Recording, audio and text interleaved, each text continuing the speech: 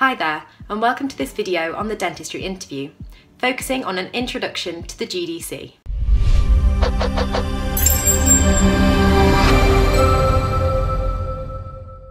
I'm Alice from Dentist Mind, where we go through the important topics of the dentistry interviews. Whichever university you're applying for, MMI or panel, we've got you covered. If you're new here, be sure to click that subscribe button. Whilst you're watching, please leave any comments below if you're unsure about anything.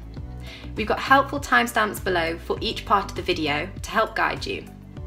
The following video is a free sample of our full interview course, which you can buy by clicking on the link below in the description. So let's get started. Welcome to Lesson 3 on Dentistry Ethics. This time we're going to be looking at the General Dental Council. So what is the General Dental Council? Well, the GDC, as it's often shortened to, was established in 1956 and is made up of 13 members. Essentially, it's the governing body for all dental professionals in the UK. So this includes dental nurses, therapists, hygienists, anybody regarded as a dental professional will be regulated by the GDC. So what is the GDC responsible for? Well, they set the standard of conduct for all dental practice in the UK. This is laid out in their 9 principles which all dental professionals are expected to follow, and by following these it maintains a standard of dental practice for all practices across the country. The GDC also monitor and regulate performance and behaviour. This is really important in ensuring all dentists are professional and maintain the standard expected by the GDC. The GDC also investigate complaints and concerns made by the public. So for example, if someone's received poor treatment and they think it wasn't justified for the dentist to have carried out this treatment in the first place, they might make a complaint to the GDC. And the GDC would then investigate this dentist and see if there's anything that went wrong, for example through looking through the patient's notes, or if there's any other similar circumstances that have come about from the same dentist.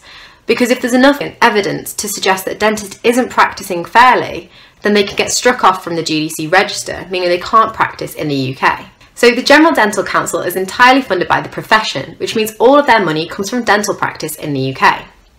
The GDC keeps an up-to-date register of dentists who are qualified and registered to practice dentistry in the country. If a dentist isn't on this register, it means they're practicing dentistry illegally, and therefore that register is there to try and protect the public against this illegal practice. The GDC is also there to act as a bridge of communication between the government, the public and the dentist, and therefore if there's a concern or something that needs to be raised between these parties, the GDC is there to offer this pathway for communication. So as I mentioned earlier, the GDC lays out these 9 principles which they expect all dental professionals to follow.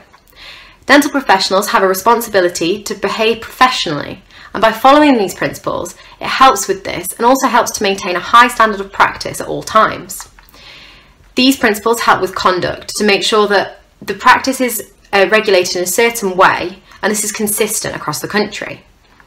If dentists don't meet these standards, they can get struck off, and if they're struck off from the register, it means they're no longer legally allowed to practice dentistry in the UK. We will go through these one by one to give you a bit more information about them with an MMI station as well.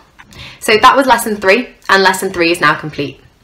Hopefully this has given you a bit more understanding about the General Dental Council, and if you get asked a question in one of your interviews, you can now have some information to refer to and talk about the GDC, and that you understand what they're there for and what they're responsible for, and therefore show your interviewer you've done this research, and that will really impress them.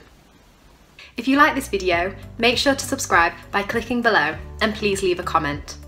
Click here to continue watching our interview series, and to unlock full access to 70 tutorials covering core interview topics, MMI mocks, top tips and more, click on the link in the description below.